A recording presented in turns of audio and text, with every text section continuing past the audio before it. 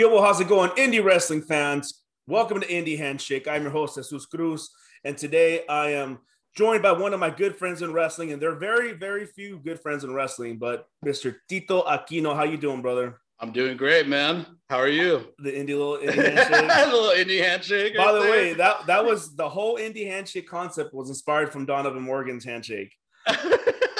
bro. So I got so accustomed to doing the little fish handshake that after I left wrestling, I was getting made fun of by like everybody. Why are you shaking my hand like a woman? Blah blah blah blah blah. It's like, I'm sorry, man. It's just habits, you know. I would do it to girls too sometimes. Hey, and they're like, ugh. right. But you know who was worse than that than Donovan was Roland. Oh yeah, Roland's handshake was like, dude, it was like a little. But hey, that's just the way the business was or is. You know, probably still is. But I appreciate you bringing me on the show. I've been a fan of your guys' show for about 6 months now. I didn't even know that you guys started this until like 6 months ago. I was like, this is pretty freaking cool. It's actually we're actually. It's been a year. No, for you guys, right? Yeah. But I didn't know about it until 6 months ago. I didn't know about it until 6 months ago. I think I was following your guys' Twitter page before I even knew what Indy Handshake was and who was behind Indy Handshake. Once I found out, I was like, these motherfuckers. Dude, that's cool though. I just realized it's been a year, like within a couple of days. Holy shit. Oh, really? Flies. So as soon as COVID started, you guys started the podcast? Yeah, right then. That's and cool, then man. I started capturing all these old tapes and just putting all these old matches. We just put one out with you and Joey Harder, which was a great match. We'll get into that a little bit later. But I met Tito in 2004, 2003, 2004. 2004. He did the open tryout for Pro Wrestling Iron, and we kind of chatted there. And afterwards, we just, he got the award, obviously the scholarship. So, and then we just hit it off. We would hang out afterwards, even when it wasn't wrestling. So, so let's get started. We used to go to your house, man, in Fremont. In Fremont. We used to go out there before shows and get drunk. Bad influence, man. I was a young 18, 19-year-old kid. 21-year-old kid. Yeah, 21. Exactly. Yeah, man.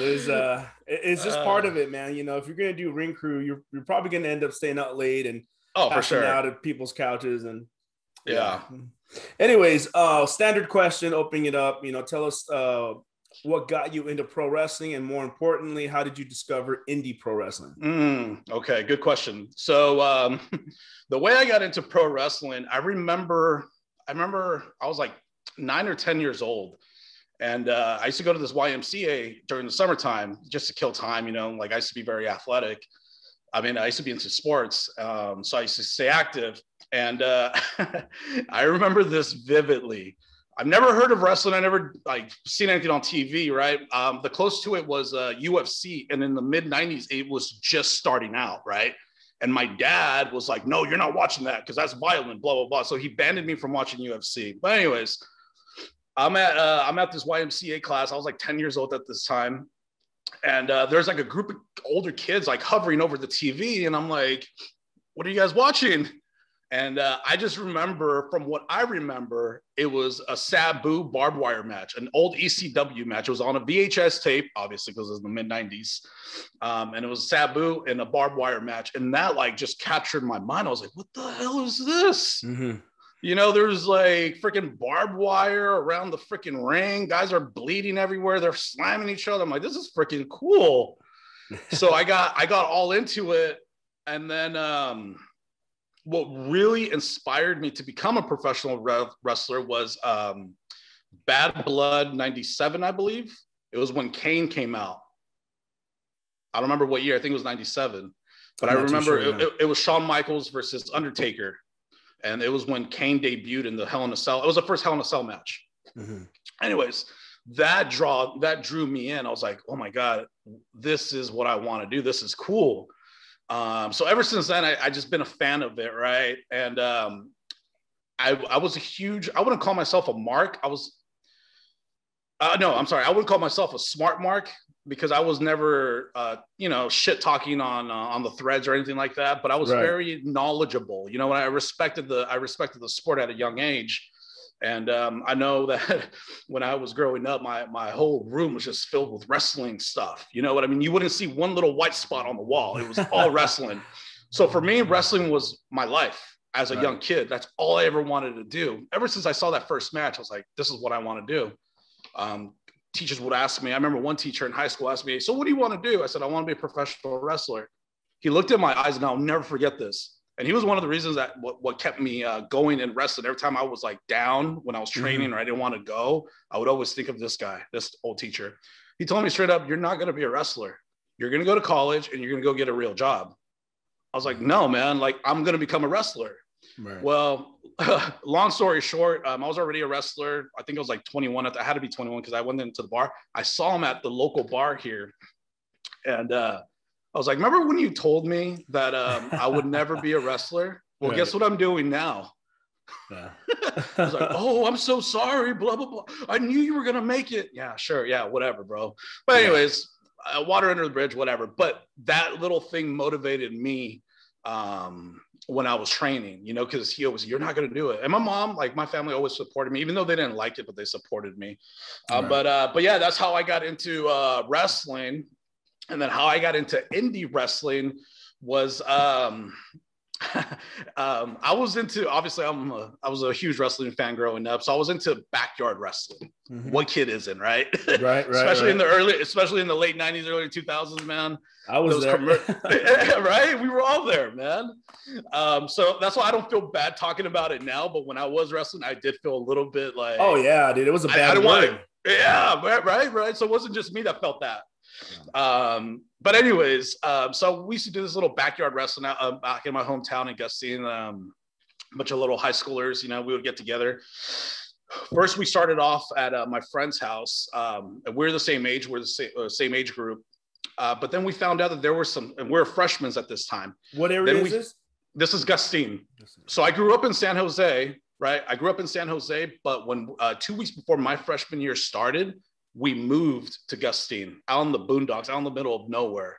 So here's this little 14-year-old city boy from San Jose going to a freaking town of 5,000 people, and there's more cows than people out there, you know? So, so anyways, so we had this little backyard thing going on, and then we found out that there were some, we're freshmen, right? And then we found out that there were some seniors in that had a house in a different town. It's called Newman. I don't remember if you know Newman, or CCW is from. So we go there and we meet these seniors, and they start exposing us to indie wrestling. I was like, you know, in the backyard when we're all talking.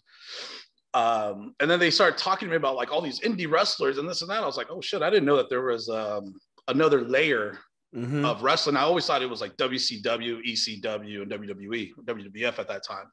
So then they introduced me to indie wrestling, and they also showed me, I think it was like a pirate box back in the day, where we would get like channels with wrestling, but it was all staticky. I just remember like barely seeing like what the hell was going on. But it was indie wrestling because I remember them being in a gym. It wasn't the WWF production and all that stuff. It was like in a gym. So it was different, but I was intrigued by it because of the moves. Everything was just, the vibe was different, you know? So that's how I got sucked in. And then I learned about APW, obviously, through Beyond the Mat. And then when I did my little research with AOL, you know, Mom, get off the phone. I want to the dial up. Yeah, the dial up, right? So, so I go online and do my research about APW, and then I find out that they're not too far from where I live, maybe like 2 hours away. So at this time I wasn't driving. Obviously, I was still a kid, but my dad would take me to APW shows. So that I will always thank him for that. He would take me to these APW shows, and this was around the time where American Dragon was around, and he was wrestling this Jason guy. I don't remember, some Asian guy. I don't, maybe you remember, but it had to be after Donovan and Mike left, right? Yeah. But anyways, so you know, I did that. I went to those wrestling shows in APW, and that was it. All I knew was APW. I would get like all these wrestling magazines, and I remember calling the school in North Carolina and being hella nervous, like, oh my God, I'm calling. And I think I was like 16 at this time. And I was like, I'm 16, but I'm going to be 18 in 2 years.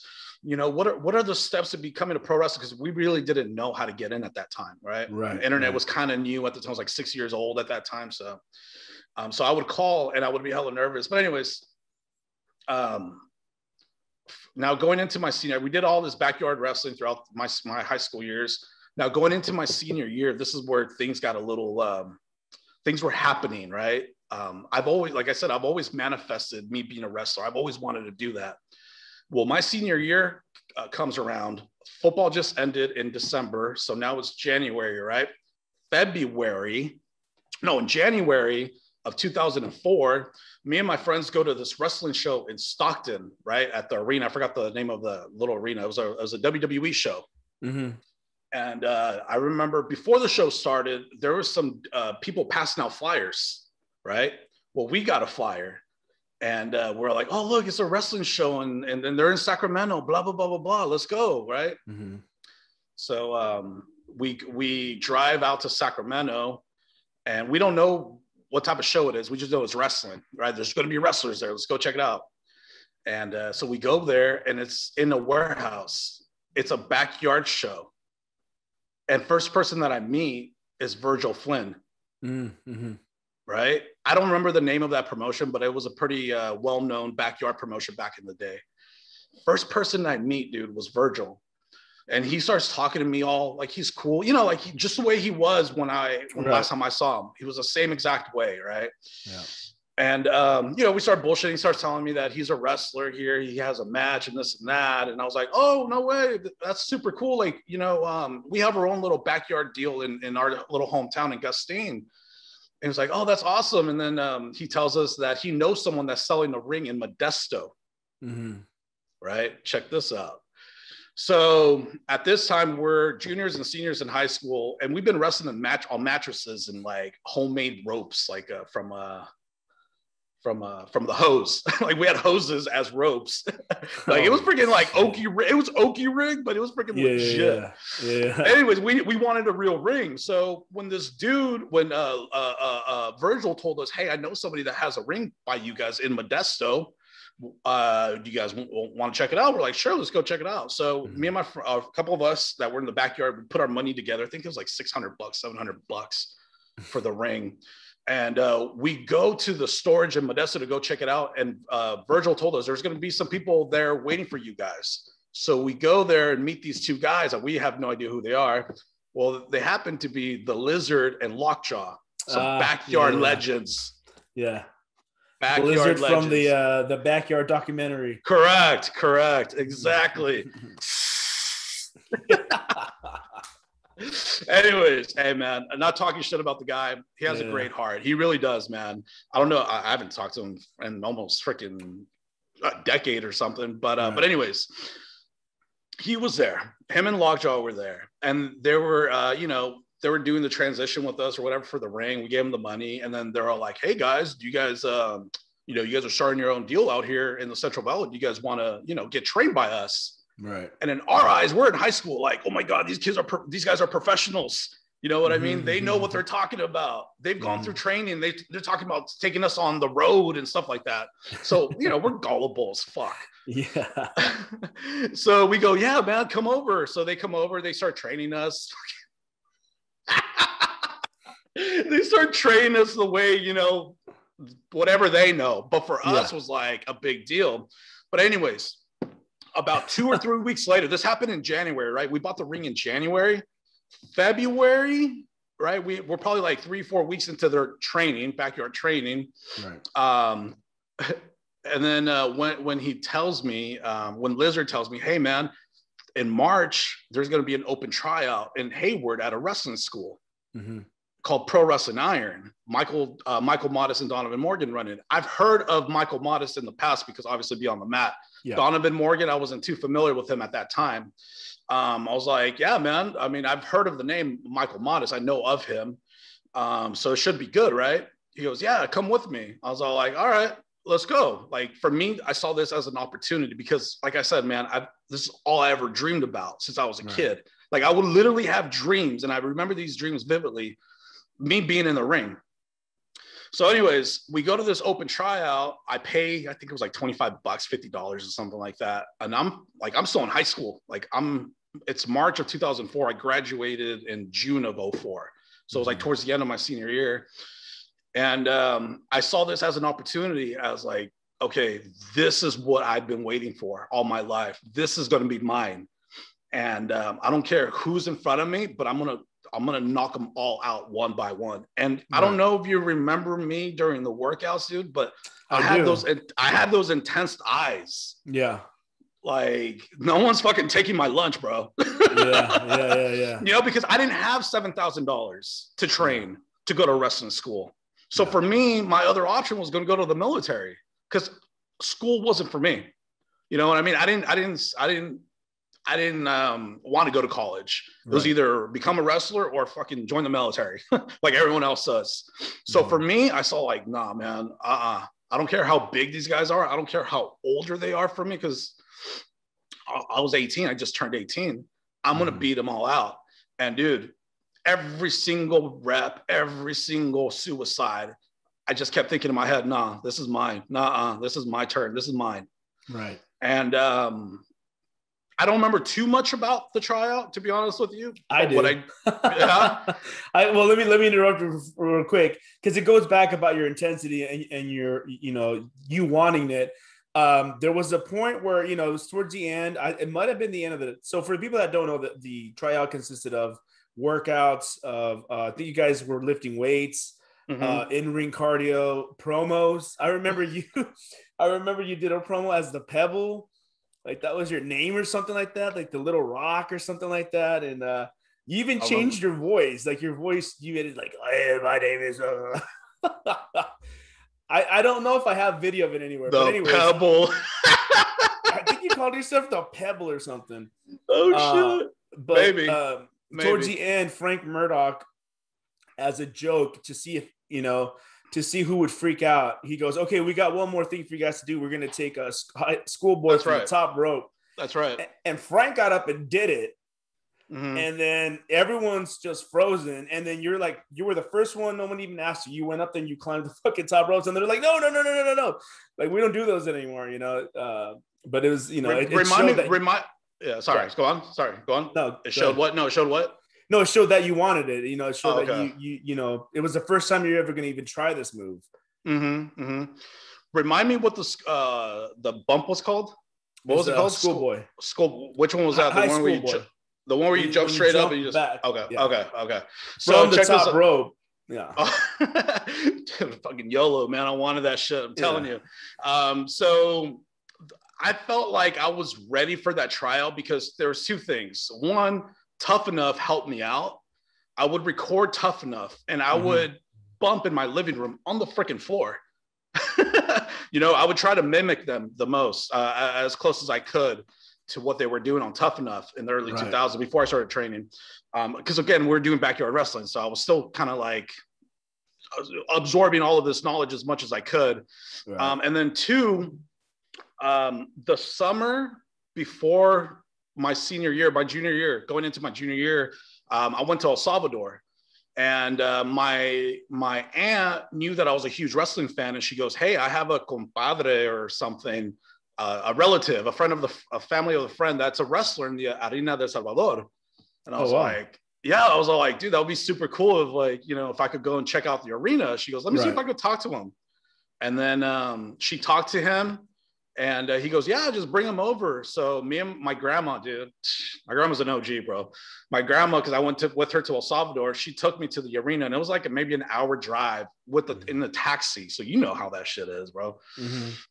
Man, I go there, and this is the first time I've seen an actual ring. I go there, and I'm like in awe. I'm like, oh my God, this is freaking beautiful. The arena, just like in Mexico, like it goes down like this. And anyways, I trained there for like 5 to 6 hours, dude. No water break. I was just in love. I was like, oh my God, I love this. They were showing me the lucha stuff. They were showing me how to roll, how to bump. Right. I even shot with a few of them. They couldn't beat me in amateur wrestling. They were like, man, this kid's good. Like, you've never had training? I was like, no, I've never had like official training. I've always, done my own thing, but I've always watched stuff. Anyway, so I felt like when I went to Iron and I went to that trial, I already knew somewhat how to bump. What you were getting into, yeah. So, but yeah, I remember that, man. I don't remember the other guys pussying out, but well, it wasn't pushing out. It was just like everyone froze, like, oh, froze. Oh, okay. Yeah, everyone's like, who's gonna go next? And but yeah, they just did it as a a rib. Let's see, yeah, exactly. Yeah. So how was the training there? Was it what you expected, or what were some of the shocks going from training backyard or being a fan to training with like when they were there, like a Donovan or honestly, I didn't really know what to expect because I went into that tryout not really. I mean, I did a little bit of research, but not too much. So I really don't know what type of wrestling they train. Like, they could have been an American wrestling company, you know what I mean? The old school wrestling. I didn't know. I didn't know until my first day of training. I'm waiting in the parking lots. It was like a week or two after I won the tryout. I'm waiting in the parking lot, and all I see is this big old freaking buff, bald white dude just getting out of his car. And it was Oliver John. And he was in his bulking season. So this dude was freaking jacked. Yeah. I'm like, holy shit. And then, so this is my very first day. So I'm over here, I'm 18 years old. Yeah. And he's in the ring chain wrestling. I think he was chain wrestling with Joey or something. But I remember him chain wrestling and him just manhandling that person. I'm like, oh, fuck, what did I get myself into? Yeah. Like, I remember him doing a back chop to the back. I was like, oh, that's not a work. Yeah. So at that point, I kind of knew what to expect. I knew that this wasn't going to be a walk in the park. I knew that, I made it here for a reason, and I'm not going to quit. No matter how tough it gets, this was my opportunity. This was my one and only opportunity. So I took the ball and I ran with it as much as I could. Right. And how long from when you started training to when you debuted? And tell us how that process was, how the gimmick came about and all that. I trained for about 9 months. So I started in like mid-March, and then I ended and I debuted in December. And I really didn't have a gimmick, to be honest with you. Like, at Iron, I don't think anybody really had gimmicks. Everyone was just like fighters. You know what I mean? I think I developed my character later on in my career. I felt like Iron was a great place where I learned the fundamentals of professional wrestling. Right. Now, later on is when I started developing a character and stuff like that. But I think at Iron, I was just some generic green kid, green boy, Yeah. Trying to be a Taz. I do remember you had an idea for like a mask or something. I know you wanted to wear a mask in the beginning, like a half mask or something like that. Maybe. Yeah, because I remember you asked me to help you like design one or something. But going back to like training at Iron, they don't train like work punches too much. It's all, forearms. They're a little bit stiffer than everyone else. And I've actually talked to people on this podcast, and they brought up that Tito, is pretty stiff. So were you stiff because you wanted to, or because like that's all you knew, or was that the style that you were trying to accomplish? Before we start, I apologize. I have seen a couple interviews, and I felt extremely bad when they brought it up. I'm like, dude, I can feel horrible. I didn't mean to do it, to be honest with you. I feel like that's the way we were trained. You know what I mean? Was to be snug, not stiff. Right. I remember there was a huge difference. But I didn't mean to do it.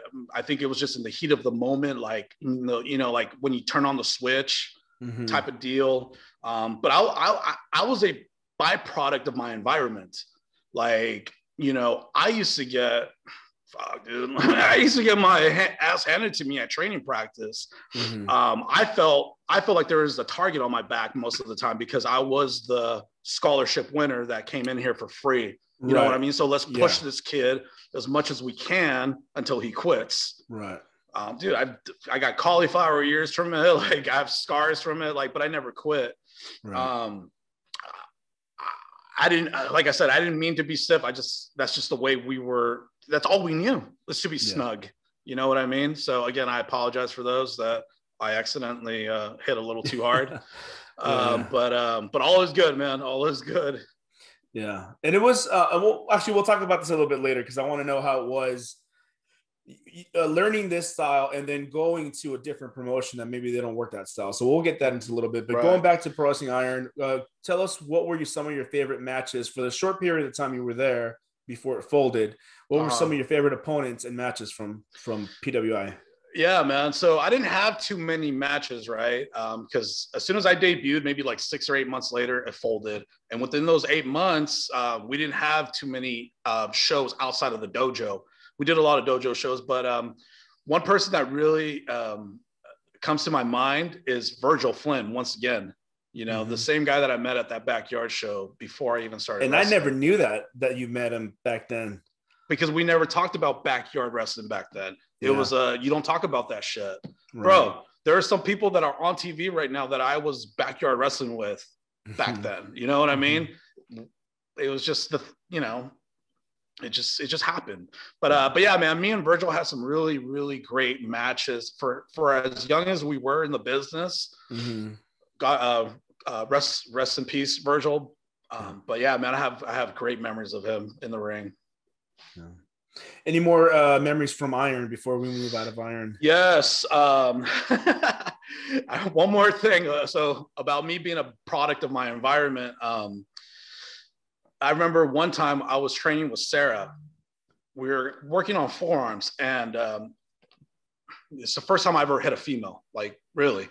So I went a little bit light on her, right? Dude, she grabs me. She goes, David, I am a wrestler, not a female. And she goes, boom, she clocks me, bro. I see stars. I'm like, oh, okay, all right. So ever since then, I've never gone light on a female, even if it was a female. I remember I had a match with Melissa one time. Dude, her and I freaking went at it. But, I got their consent. Yeah, exactly. But anyways, that's one story that I'll never forget. And how did you feel when they announced that Iron was closing? From what I remember, I felt a little lost, to be honest with you, because I felt like we were getting kicked out of the house at 13 years old. You know what I mean? If you're a 13-year-old getting kicked out of the house, not knowing where to go, who to go to. Right. You know, at that time, I had already built a pretty good relationship with Tom Castro, the ref. And he had a friend in APW called, his name was Johnny LaRocca. I believe Johnny called me or Tom called me. One of them two called me, and they're like, hey, man, we've seen you work. We know Pro Wrestling Iron is not around anymore. We want you to come check out our school, APW. Come check out our culture. I was like, all right. So I go and check it out. And from what I remember everybody was cool from the beginning. They received me with open arms. And I felt like at APW is where I grew the most. Right. I was just around just freaking people with a brain for wrestling. And it wasn't just like the physical aspect, because I felt like at Iron, I learned the physical part of wrestling, but not so much the psychology of wrestling. It was at APW that I learned the psychology and how to really work. Who were your main trainers at that time at APW? At APW, for sure, JJ Perez, Oliver John, MPT helped out. He would come down before the shows and we would do training. Kafu, who else? And then Melissa would be training here and there when she was in town. Right. Did they make you like sign up as a new student, or did you get some kind of, already pro deal, or what was the deal with that? No, they didn't have me. They didn't have me pay to be to be a new student. I felt like I had already a somewhat of a reputation, and but I did have to pay. I did have to pay. I had to pay to wrestle. I had to pay like $50 every fucking month, and that was not like, I wasn't too happy about that at that point. I'm like, really? I have to pay $50? Is it like gym dues? Was it like gym dues? It was gym dues, but really, it was to pay the guys from SoCal. Oh, so they could, yeah. Because they were doing closed shows then, right? They weren't doing like, or you had to bring in like a can of food or something to get in. Something like that. Yeah, I remember that. I forgot about that. But yeah, something like that. But yeah, I just remember I'm like, but anyways, I paid a little bit, which wasn't that big of a deal. Right. But for me, it was like, man, I have to freaking pay to wrestle. That's stupid. But anyways. So in Pro Wrestling Iron, you're talking about, you had a target in your back because you were the scholarship guy. Did you feel the same way at APW because you were a Pro Wrestling Iron guy? I did. In the beginning, though, I did feel a little off, just because I would always hear about, the horror stories of APW, the APW PWI, rival and all that. So I didn't know, because I was just walking into this. So I didn't know what happened behind the scenes. I just heard one side of the story.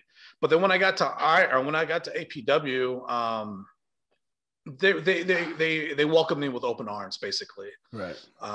But I did feel a little bit of tension in the beginning, especially because I had my gimmick, my gear already, and the logo that I had on my gear was Japanese.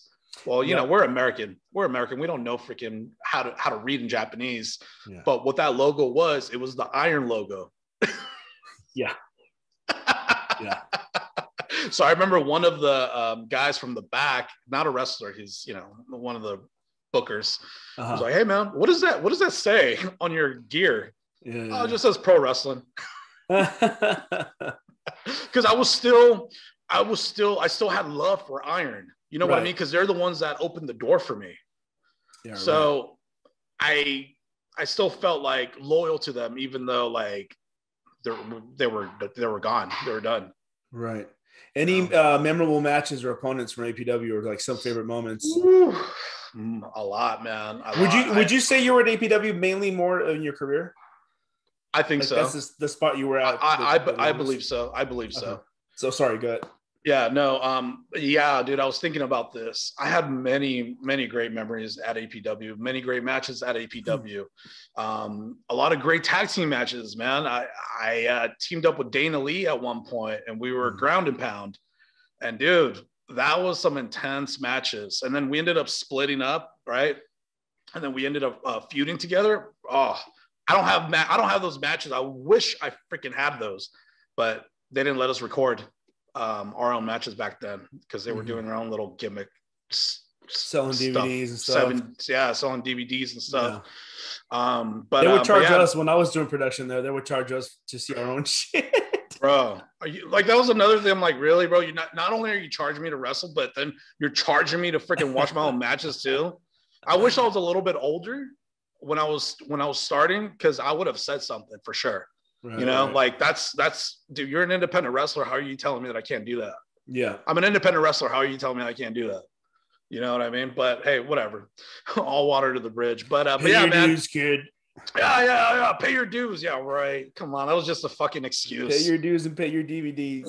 Yeah. But yeah, man, I had a lot of great matches. A lot coming to mind. Me and Dana, Derek Sanders and I, JJ and I had a match with Sarah Del Rey there one time. That was freaking intense, because that was cool, because I think she was at Ring of Honor at that time. Yeah, so this was after Iron and she came back to APW. Right, yeah. Maybe she for came a show or two. It was for a show. It was her and Claudio Cesaro. Yeah. Right.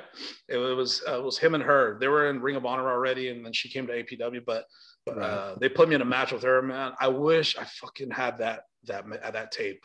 Because from what I remember, we had the crowd on their feet.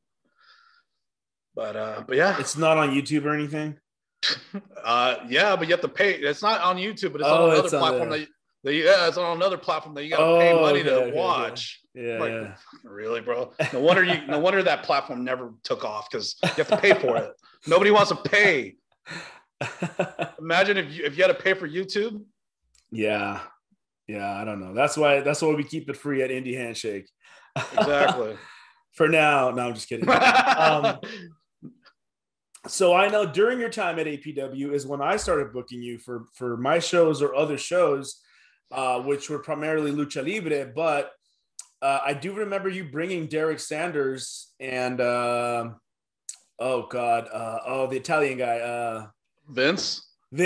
I remember you brought them to one of my shows, and I had a little heat with APW, so that created a little like, oh, you guys want to work Jesus shows. Oh shit! But it was like you didn't know, and they wanted the booking, right. But yeah, so you worked a couple Lucha Libre shows. Tell us your experience, especially the one that I brought you in the San Jose Civic Center. Yeah, that was awesome. Oh man, that was the first time. The Salvadorian flag in front of hella Mexicans. Yeah.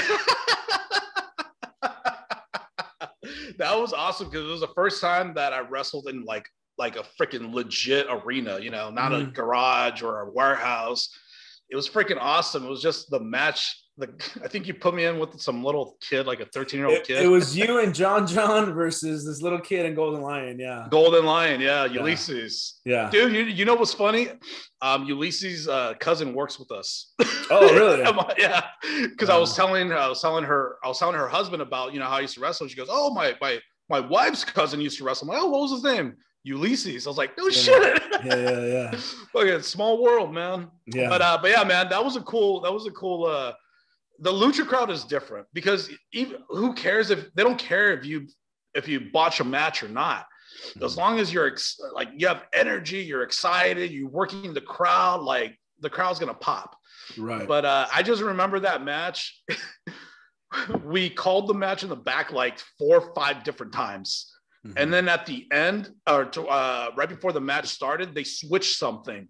So everybody was in a panic, like, oh my God, what do we do now? What do we do? It's like, fuck. And there's 4 of us. Not just, if it's just 2, then it's just 2 brains, working. But now there's 4 of us. I'm like, oh, shit. So I just remember it was just a freaking high spot clusterfuck. Just high spots after high spots after high spots. Really no psychology involved.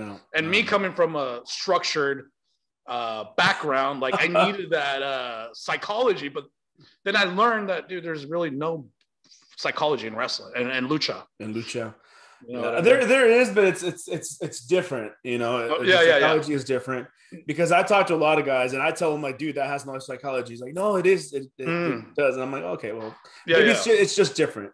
Right. Well, that's what I meant. It's just but like you said, type. But like you said, the lucha crowds just want to be entertained, man. They're not there like seeing if you can amateur wrestle, if you can this and that. It's not a Japanese crowd. They're like chinga tu madre from start to finish. Right. I heard a chinga de tu madre on me and the match with me and Joey. Oh yeah, so it was the same crowd that was one of the same people that always went to those San Jose shows. Oh, okay. Yeah. So I brought that whole family to that Iron show, and it's so funny because everyone's trying to be like all strong style. It's like chinga tu madre. Right. At the end, there's like Apollo, chinga tu madre. Apollo, chinga tu madre.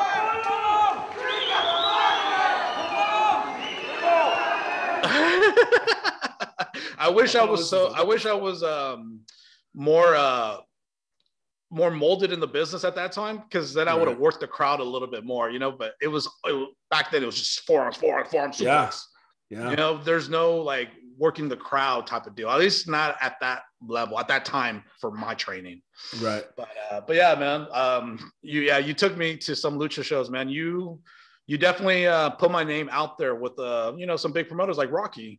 I know it was difficult to get into those type of shows.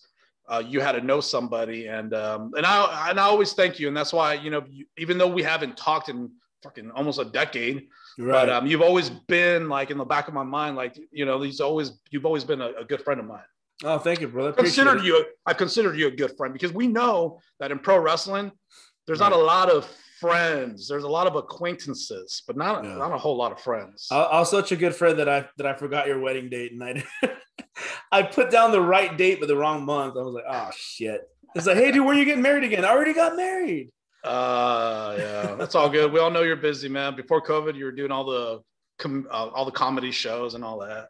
Yeah. Yeah. So It's all after good. APW, you went to PCW up north with Prime Time and probably Oliver John. And tell us about that experience up there.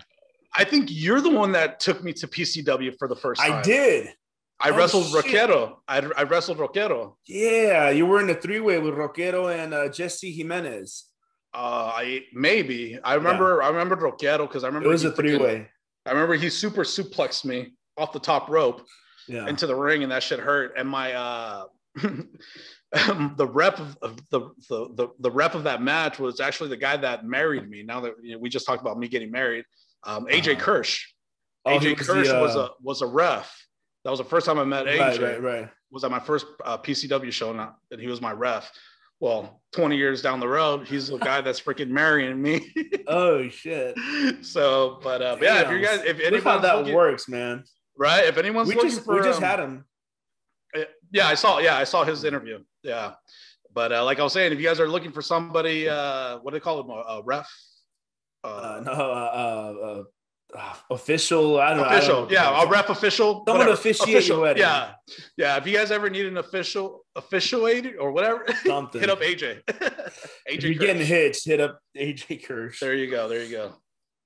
So how was the vibe up there at PCW? And I totally forgot that I did take you up there. Yeah, man, you took me places, bro. You took me to some places. You didn't have to either. The vibe at PCW, I want to say was different from APW. I feel like we had more freedom at a PCW. Although APW was a great company, but this is how we're doing it. This is what your character is going to be. You know what I mean? I didn't have much freedom. Right. At PCW, on the other hand, it was sometimes a little too much freedom, but hey, that's what made it fun. Mm-hmm. You know what I mean? And I want to say at PCW is where I started to evolve into the Pitbull gimmick. Mm-hmm. You know, the crowd was hot over there in Oroville. I remember it was at a skate park, right? Where you took me. It was like a skate park. Yeah. But it still looked good. Like the building looked like almost like a little TV studio kind of. Correct. Yeah. But yeah, man. PCW did me good. I learned ring psychology from MPT, Oliver John.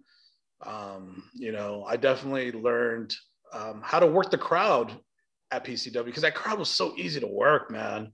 Mm-hmm. It was fun. It was a lot of fun.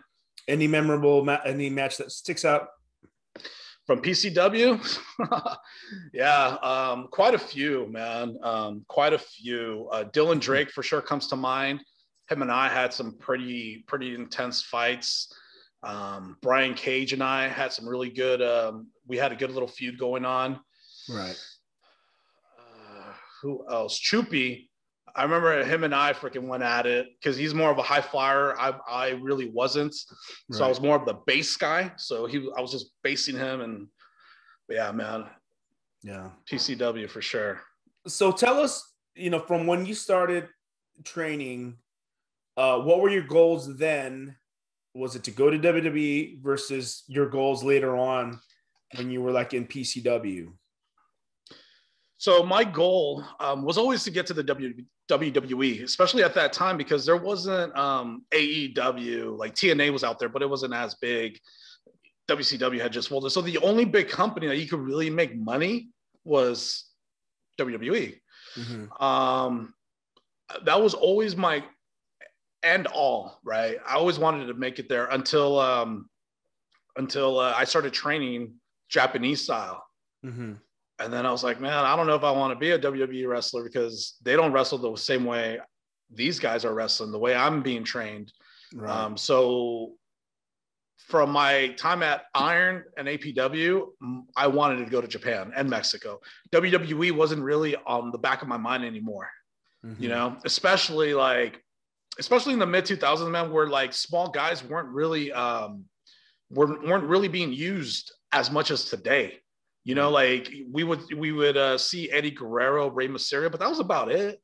Yeah. You know what I mean? Like we didn't. So for me, I was like, dude, WWE is probably not for me because of my height and my size.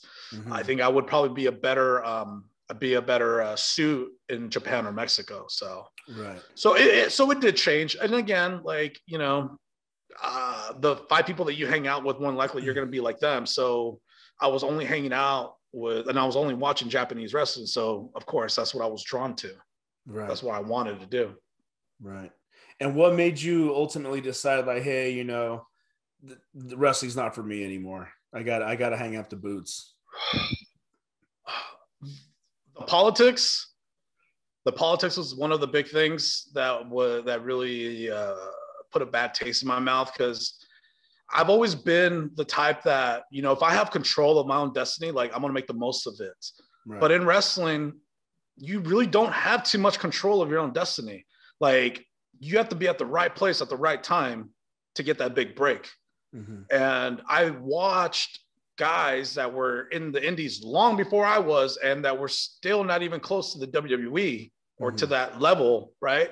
So in my head, I'm like, man, like, do I have to do another 5 to 6 years of indie wrestling to finally get noticed? Right. But what happens within those 5 or 6 years? What if I get hurt? You know, like, who's going to, like, I don't have health insurance through mm-hmm. wrestling. So the health insurance part is one thing that, you know, that I started looking into more, like, dude, if I get hurt, like, what's going to happen? Or if I get paralyzed, because I was wrestling a little, you know, freaking doing the freaking the Japanese suplexes. You know mm-hmm. what I mean? Like, that mm-hmm. is not really good on your neck or your body, right. or taking those stiff forearms, you know? Right. I mean, yeah. So that, I think that's what did it for me. And then also around the time that I started thinking that all this stuff was in my head, I went to Cauliflower Alley that year, and Pat Patterson had a seminar, and he told us straight up, like, look at yourself in the mirror and be honest with you. Would you be able to sell tickets at Madison Square Garden? And if the answer is no, then you need to take a better look at yourself and think about what you want to do, because this business is not easy. This business is hard. And that really hit me. Well, a couple months down the road, Masawa passes away in the ring. Mm-hmm. That right there, bro, that did it for me. In 09, I think, 08, 09. I was like, dude, no, because that could have been anybody. And because we were tight with, well, I was already at APW, but because I came from Iron, and Iron had a relationship with Noah, I felt like, man, this could have been one of us in the ring. And it could have been because Bison was in that match. Yeah. Could have been Bison. Could have been he ended up passing shortly after. Yeah. Correct. And that's another thing too. Like, I mean, I respect the industry still, but the death rates at that time in the mid 2000s were getting ridiculous. Like, almost every other month, a wrestler was dying because of a heart attack. Yeah. I remember you texted me when Eddie Guerrero died. It was early in the morning. You texted me, Eddie Guerrero has passed away. I couldn't believe it. I woke up, I'm like, what? Yeah. Like, I just saw him not that long ago, and now he's gone. So I don't want to sound, you know, and I remember like, I don't want to bring the vibe down, but that's what really got me out, man. And I know Eddie was a big influence in you, because you, you know, I think you even started using the Amarillo, Texas, like birth, or not birthplace, but like, you know, Amarillo, Texas. Yeah. And then I remember you did the frog splash shortly after you died at one of my shows. Yeah. Yeah. And then I started doing the Three Amigos. Yeah. You know what I mean? So he was a huge influence on me. So that really hurt me. Right. You know what I mean? And I just knew that if I stayed in long enough, because I know how I am. Like, I'm an intense person. So I go, it's either all or nothing for me. You know what I mean? So I knew, like, if I stuck around, well, I'm fucking doing this. You know what I mean? And I'm not going to quit until I get this job done. But, you know, I knew that with all of those guys passing away early, I was like, man, I don't know if I want to live that life. And then the movie The Wrestler came out. Ooh, that right there, I was like, okay, boom, put a stamp on it. I'm done.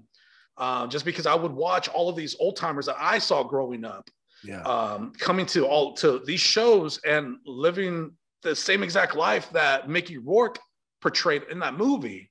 Right. That was real to me, man. That was real. Shaking all these. What year did you retire? I want to say 09, summer of 09. Okay. But yeah, I remember like meeting all these luchadors and shaking their hands in the back, and dude, their thumbs would just be all crooked and stuff. Like that's a different type of Indy handshake, dude. Yeah, dude. But it was gnarly. But yeah, man. I'm not trying to discourage anybody if they want to become pro wrestlers, but just know what comes with it. You know what I mean? Yeah. No, for sure. Now getting into a little bit more fun stuff. Yes, please. And any favorite road stories that you have, from, driving up to Yuba City, going to shows all over California. Yes. Road stories, man. You guys influenced me. Yeah, you guys were a bad influence on me, man. I think I tell my wife now, I think I'm 35 now, and I'm like very chill. I'm like, I talk to a lot of people. So when I come home, I just want to like, don't talk to anybody. I'm an introvert by nature, but yeah, you guys exposed me to a lot of things. So that's what I'm trying to get to now. Like now at my age, like I'm very calm. Like I don't do anything because I felt like I did all that shit like in my youth years. Yeah, I'm an old soul now. We partied a couple of times. But there was this one time I had to think back on all the fucking great memories. There was this one time I was with we're driving. We had shows in Sacramento. And then somehow we were in Chico. But anyway, so Friday night we leave San Jose, and it was Derek, JJ, I want to say, Nate, Rules, and somebody else. I can't remember. But anyways, we drove. I drove. I didn't drink. I was not drinking. I was the driver. But they were drinking in the back seat on from San Jose all the way to Sacramento until we got to the house wherever we stayed at. Yeah. We got to that house. They were already freaking buzzing, and I'm sober as a cucumber. Inside joke, Castro. I was sober, and so anyways, we go out clubbing because at this time I'm already 21. So we go out partying or whatever. We get up the next day, go to the gym, hungover, but whatever. That was like the thing. Just fucking take some emergency, you'll be fine. We worked out. Then we go to PCW, right, for the show. Then after the PCW show, we drive to Chico to go meet up with AJ Kirsch and his crew because he lived in Chico at that time. And this was Saturday night. We partied so we've been partying from like Thursday to freaking Friday and then Saturday. And then we go out Saturday night. We wake up the next morning in Chico and we find out that it's 420. And we're like, well, shit, dude, we're in Chico. Fucking, why not? We've been partying fucking since Thursday. Why not just stay another day? Because we were supposed to go home Sunday morning. And we're like, what? Fuck it, why not just stay? We're in Chico. And we're in our early 20s. So, we're in that college phase stage. And we ended up crashing at Derek's buddy's house. But his buddy and his roommates had left for something to go do something. So we had the house to ourselves. We had the apartment to ourselves. We had no beer at that time. So we had to go get beer and we wanted to play beer pong. So we go get a case of beer. We walk downstairs, go to a liquor store, grab like 2 cases of beer, go back upstairs. We're like, oh, where did we find a table? There's no table here. It's a freaking college dorm. Like there's nothing.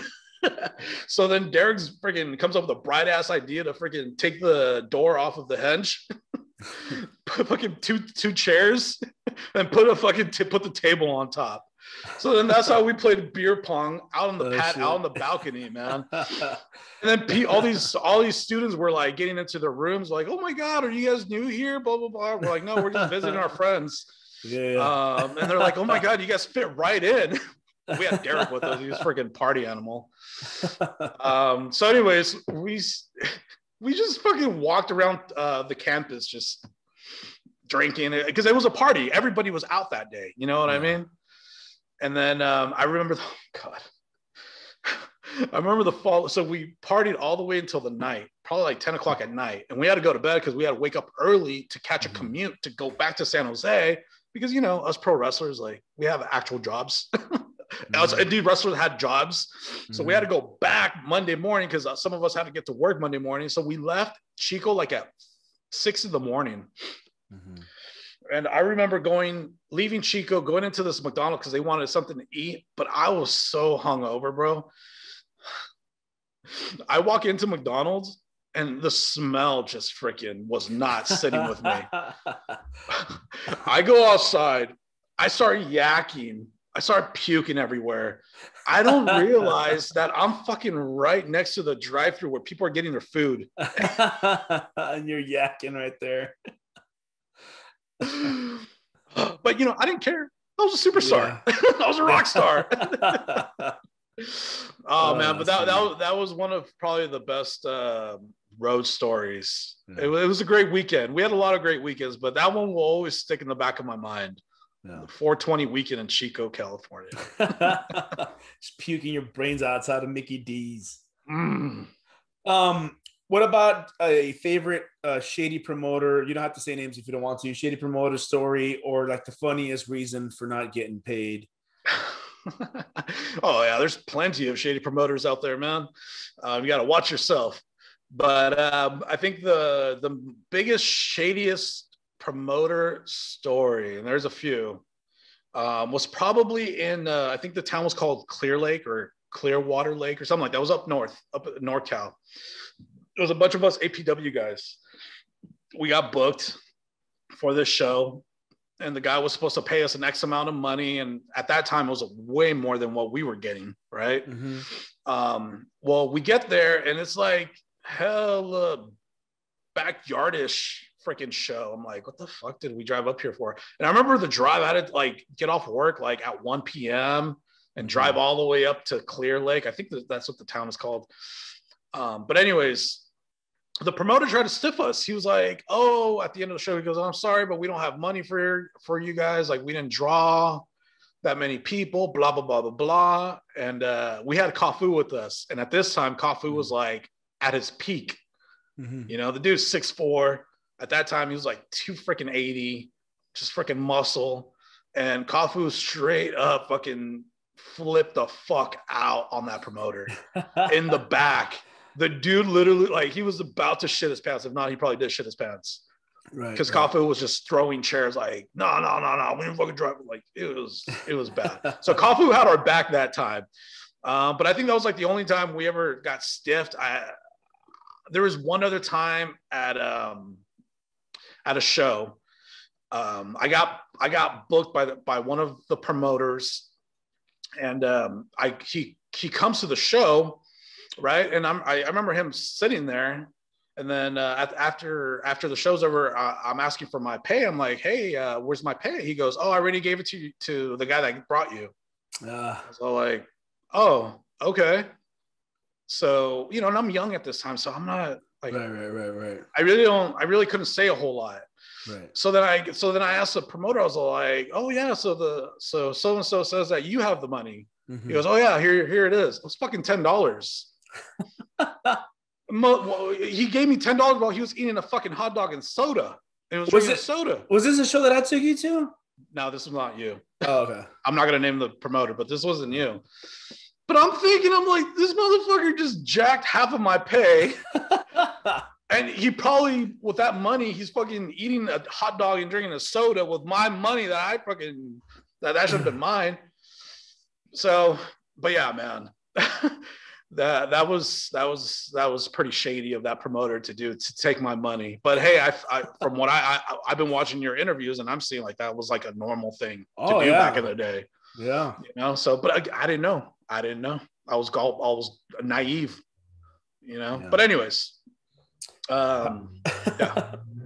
How about any crazy fan interactions that you've had, like even like doing Lucha Libre shows, coming out with the Salvadorian flag could get you a lot of heat, but has there been a time when someone actually wanted to come in and punch you, or you know, something funny that might have happened with a fan? Yeah, there was one time in Santa Maria. It was a tag team. It was basically the Hispanics versus Border Patrol gimmick. Mm-hmm. It was me, Kafu, and Aaron. Ray Mysterio, Hijo de Rey, yeah. Hijo de Rey, Aaron. Mm-hmm. And this crowd was hot. It was a Hispanic crowd. There's probably like 3,000 people at this event. And the Rudos cheated, and they pinned me 1, 2, 3. Dude, as soon as I got pinned, fucking shit was just getting thrown in the ring. Fucking bottles, chairs, fucking batteries. I remember fucking a battery almost hit me in the face. Oh shit. I'm like, holy fuck, dude, like I'm on your side. Yeah. Yeah, there was one time I played a gimmick with a mask on, and I was throwing tortillas to the crowd, which is probably not in today's world in 2021, I'll probably get in trouble for that. But back then it wasn't that big of a deal, Yeah. I used to get hella heat, but one funny story. Oh my God. Okay. So I'm not gonna name any names on who was at this event or at this place, but let's just call this guy that we brought in. Let's just name him Hack, right? Okay. So Hack, we brought him in for a show in Bakersfield, California. Hack was known to be a little bit of a partier, and after the show, we go out to a bar in Bakersfield called Zingo's, I think. And anyways, because we had already booked him in a previous show, he was already familiar with us and familiar with me because I actually kicked it with Hack on the last time he was there. Mm-hmm. But anyways, after the show, we go to a bar. He's buying us drinks. The bar's buying us drinks, whatever. We're getting fucking hammered. And it's 2:00. We're going home. We're getting in the car. I'll name one person because this person's not alive anymore. It's James, the Irish drunken man. You remember him from SoCal? Irish drunken man. So he's a driver. We had him on the show that night. So he's the driver. Hack is up here. And then it's me and another dude. But anyways, so before we got into the car, we're getting into our car. One of these rats follows us from the show to the bar, and then once we're leaving the bar, she goes, "Hey, where are you guys going?" And then of course Hack was like, "We're going back to my hotel, and we're gonna have some more beers. You want to come with us?" I like how you didn't want to say the name, but you're already doing the. Well, let's just call him Hack. Let's just call him Hack. That's not his real gimmick name, but let's just call him Hack. Yeah. People that know who I'm talking about know. But anyways, so this chick comes into our, and this is all consent, by the way. This is all consent. So the chick gets in the car with us. And of course, remember, it's James driving, Hack, me, and then the other dude, and then the rat. Mm-hmm. And we're driving to his hotel to go drop them off. And he turns around, Hack turns around, and he starts flirting with her. And he basically tells her, "Show me your boobs," in a nice, polite way. Mm-hmm. The chick fucking flashes them while we're in the car. And I'm like, oh, fuck. Like, and she wasn't a good looking girl either. Like, and I'm just like, oh shit, something's about to go down, right? And then they start making out like all aggressively and shit. And he's fucking like looking back, right? So like if we get in a car accident, this motherfucker's flying out the window. Anyways, we get to the hotel room. We let them go into his hotel, whatever. We had the promoter had us get him beer before the show started. So when he got to the hotel, he already had fucking his beer there. But anyways, we let them do their thing, whatever. They come outside. They're cool. Like they're friendly. We're waiting outside. There's like a group of us. There's like 6 of us outside. And we go into his room because he was like, "Oh, come inside, guys. Everything's cool, blah, blah, blah, blah." And then like we're chilling in there, and then all of a sudden, Hack takes off his pants and he goes, "Can you bleep this, or are you gonna bleep this?" He goes, "Yeah." Okay. He goes, "All right, you gonna blow me or what?" And we're all in the room. Yeah. And then she goes, "Okay." Oh shit. Bro, he hops on the bed. She hops on the bed with him. We're all fucking there watching. Like, what the fuck is going on here? Is this like out of this fucking, this is like fucking like a different parallel universe shit going on right now. Right. And yeah, I mean, they do their thing for, whatever. And he tells one of us, he didn't tell me this, he tells one of us I was in the room, he goes, "Hey, kid, grab my camera and take a picture of this. Oh damn, he wanted a memento that. And because he had a Polaroid camera. Because remember back in the day they would take pictures and fucking sign it or whatever. Yeah. So he had a Polaroid camera with him. So he was like, "Yo, kid, take a picture of this." So he starts fucking. So one of us, not me, starts fucking taking pictures of him in action with this fucking chick. And I'm you had to wait for it to develop. Hold on. Do another one. So anyways, I think it got to the point where we're like, all right, guys, we got to get the fuck out of here because this is getting fucking weird. We let them do their thing, whatever. The chick comes out. She goes, do you guys have any money? Because I need to get back home. I'm like, fuck. Because at that time, we didn't have Uber. You know what I mean? It was taxi. It was just taxis. And trying to get a taxi at like 4 o'clock, 5 o'clock in the morning, like good luck with that shit in Bakersfield. So anyways, I don't know how she got home. I don't remember. I think we might have called a taxi. I don't fucking remember. It was a while ago. But anyways, she ended up leaving, and we ended up going back into his hotel room and just started chopping it up, and as if nothing ever fucking happened. We just started talking wrestling after that. Just giving you advice about the business and all this. Yeah, if a ring rat ever like comes to you, I'm just kidding. No, we don't have enough ring rat stories on the podcast. That should start being one of the questions. Yeah. Well, I'm not in the wrestling business anymore, so I don't care. And I already told my wife. I told my wife ahead of this, like what we're gonna be talking about, because I never told her that story. And I was debating. Should I bring it up? Should I not? But I mean, it's entertainment. As long as I'm not saying any names, we're good. Because I'll take the blame. I was there. Right.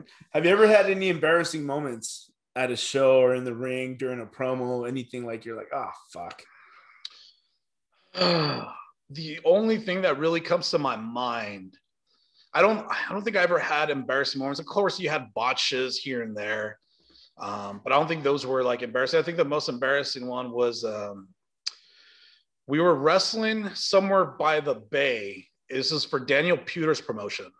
I was already in APW, but he booked us by this boat. Like it was like those army boats. I don't know what you call them, like those SS. Was it? Yeah. Was it the Hornet? Was it the USS Hornet? One of those? Something like that. It was like a USS Hornet. In Alameda?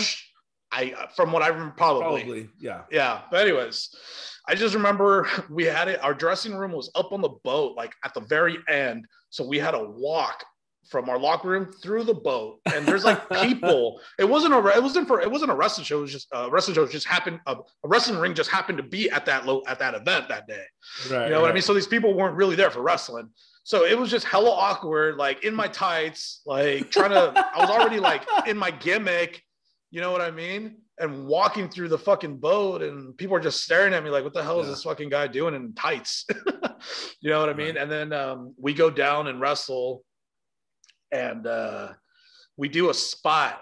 And I was wrestling Vincent and Chris Cole, right? Chris? Mm-hmm. I was wrestling Vince and Chris, and we did a spot where Vince put his armpit up in the air, and Chris grabbed my face pied me into his armpit. Yeah. I just remember that was the grossest fucking thing I've ever done in wrestling, and people were laughing. So it wasn't like a good spot. It was like, ha ha. Because, the fans there weren't there to watch wrestling. They're just there to, do their thing. Right. So I think that was the most embarrassing moment in wrestling. It wasn't really that embarrassing, but it's probably the most embarrassing. Is that the most out of place story too? Like, I just thought about this, like, sometimes shows happen at weird ass places. Right. So you would say like this was probably the weirdest place you've ever wrestled? Oh, for sure. Yeah. No, absolutely. Like I could do the flea markets, the carnivals, but that was just not planned well, but whatever. Yeah. So I know you kind of already mentioned about, the reasons you got out, you started seeing all these guys, having health issues or money issues or whatever. But what were other things that you find disappointing about the business in general? The biggest thing that I found disappointing was how they don't take care of their workers. Like legit companies, they don't have they don't have benefit plans. They don't have health insurance. They don't have, pensions, life insurance. They don't have any of that stuff. So that's one thing that, I've just made me discouraged. Like, okay, so if I'm doing all of this, I know I'm an independent wrestler, but at that time, I didn't know what a 1099 was. I didn't know what an independent contractor was. Right. You know what I mean? I don't think I ever, never mind. I'm not going to say something on camera. I was going to say, I don't think I ever paid my taxes when I wrestled. Oh, for wrestling? Yeah. I don't think I ever paid all that. But again, I didn't know what a 1099 independent contractor was at that time. But yeah, I mean, that was one of the biggest things that really got to me was the lack of benefits that the workers did not get. Right. Okay. Well, then tell us, what are you up to now, man? What's, are you, I don't think you're ever going to come back as a wrestler, but would you like to come back as in another position in wrestling, or are you just done with it completely? I don't know, man. Like, I enjoy watching my friends that I grew up in wrestling. I'm enjoying watching them on TV now. I don't see myself really going back into wrestling, like physically, unless it's like a different role. And I'm not talking about like being in the business. I'm talking about like helping the wrestlers out, with benefits, because what I do now as a profession, I'm in the financial services industry. Right. So I set people up with their pensions. I set people up with their retirements, health insurance. I do all that. Like, I was never planning on doing this. Right. I just happened to get into the financial industry a couple years after I got out of wrestling. Yeah. I see myself helping out the boys and girls, with their benefits. Cool. Anything you want to put over? Where can people contact you if they do have questions about that? Yeah, you can always contact me on Twitter at Tito_Aquino. My Facebook is David Aquino. David is my government name, even though I still go by Tito, believe it or not. People still call me Tito, and I still go by it. But yeah, man, if you guys need any assistance or education on that, let me know, and I will be more than happy to help you. Any shout outs you want to give out before we end this interview? First of all, I would like to give you guys a shout out at Indy Handshake for doing this, because this was something that has been long overdue for the NorCal industry. I mean, the NorCal scene. I feel like right now, all the work that these guys put in the 2000s is starting to flourish. It's starting to blossom. And I think right now is the perfect time to put a spotlight on NorCal and show the world where all of these guys that are in the WWE right now or AEW came from. Right. You know what I mean? Right. No, thank you. Appreciate it, man. Yeah. So I would like to thank you guys for this. And yeah, man. And then also, again, I apologize to anybody that I might have been a little bit stiff with. I did not mean to do that. It was probably just in the heat of the moment. But yeah. And my wife too, man. She's the backbone of my family, of us. So I didn't meet her in wrestling. I met her years after wrestling, but I'm still the same guy. Like, I'm still intense, just in a different arena. No pun intended. Yeah. Todavía los puedes cachimbar. Ah, there you go. Cachimbar. All right. Well, thank you a lot, Tito Aquino, and thank you for watching Indy Handshake. And I'll see you guys next time.